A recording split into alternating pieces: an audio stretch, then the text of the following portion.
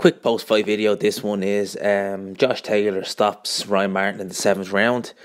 First off, I want to get to the stoppage. That was a bad stoppage. Ryan Martin got beaten from pillar to post, lost every round of this fight, never looked like winning a round, very low punch volume, was just getting completely outskilled. But that being said, he got back up straight away, and to be fair, it was a punch round the back of the head. From what it looked like anyway, it seemed like it was round the back of the head. Martin went down, he got straight back up, more or less. Referee Victor Loughlin waved it off, but to be fair, he was never going to win this fight, and he really didn't complain too much about it.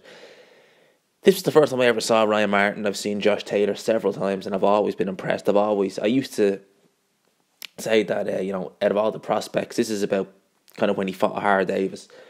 Josh Taylor was like my pick of the crop, and that was like prospects across, the board. I always thought Josh Taylor was the number one. And obviously he's gone on to world level since then. Obviously when he won his 12-round UD over Victor Postal back a few months back.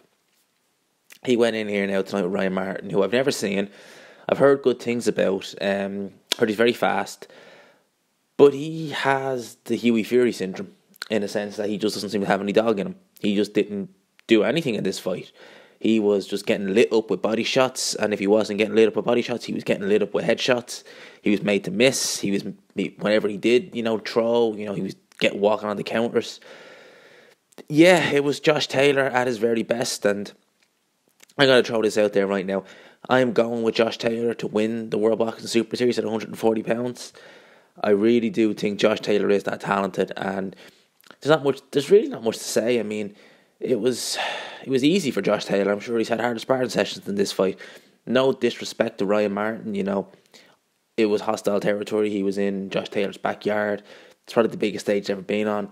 Maybe he was rushed into this. I think that Ryan Martin could have done with maybe some more fights on maybe kind of a couple of undercards. I'm not sure if he's an Al Haymon fighter or who he's promoted by, but I definitely think he could have done with a few more kind of lower level card fights as opposed to jumping straight into a fight of this magnitude. So maybe he just froze. I don't discount that, but it is what it is. Onwards and upwards with Josh Taylor. He is going to fight that Belarus guy for the IBF world title. Yeah, I can't think of the guy's name, but it's for the IBF title. I expect Josh Taylor to win that fight when it happens, and whoever he meets in the final, I expect him to win that too. So Josh Taylor, really great fighter, really good fighter. I've always been very keen on Josh Taylor, and not much else to say about this fight. So it was a decent card. It was very dramatic. I mean, I think we had a robbery, we had a freak injury, and then we had a complete mismatch, as it seemed, with Josh Taylor and Ryan Martin.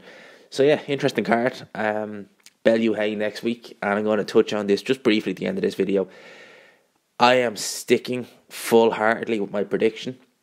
And my prediction, I'm going to do some videos during the week about this, is I nearly made a show of myself there, is Alexander Usyk to stop Tony Bellew late. Yeah. I will not be picking Tony Bellew in this fight. I think Usyk will stop Bellew late. I'm going to touch on it a bit more during the week in some videos. I'm going to try and get them out. I might even try and get one out tomorrow if I can. Time-wise, tomorrow might not be the best, but definitely Monday or Tuesday.